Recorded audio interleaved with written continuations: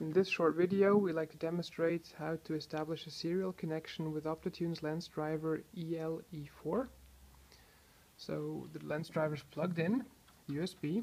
We have a lens connected and are using an IDS camera to see the image. We've got the image up on the screen using the IDS viewer. Now here's a hyperterminal window. In Windows 7 we use HTerm. And I've already prepared a few commands that we're going to start. So the first one is a handshake command. So actually, first thing is we need to connect the COM port, which is on COM port 27. We connect. Now we can send the first command, which is start.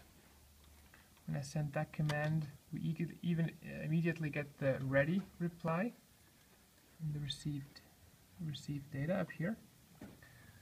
And now to change the current, I'll just copy the command which is actually explained in the driver, in the manual. So actually,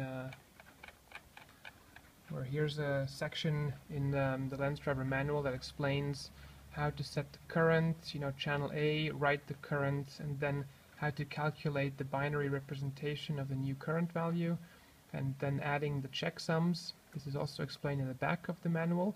So, but in the end, these are the hex commands that we can send. So back to the H terminal.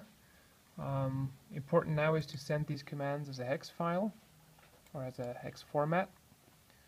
So let me paste those commands here.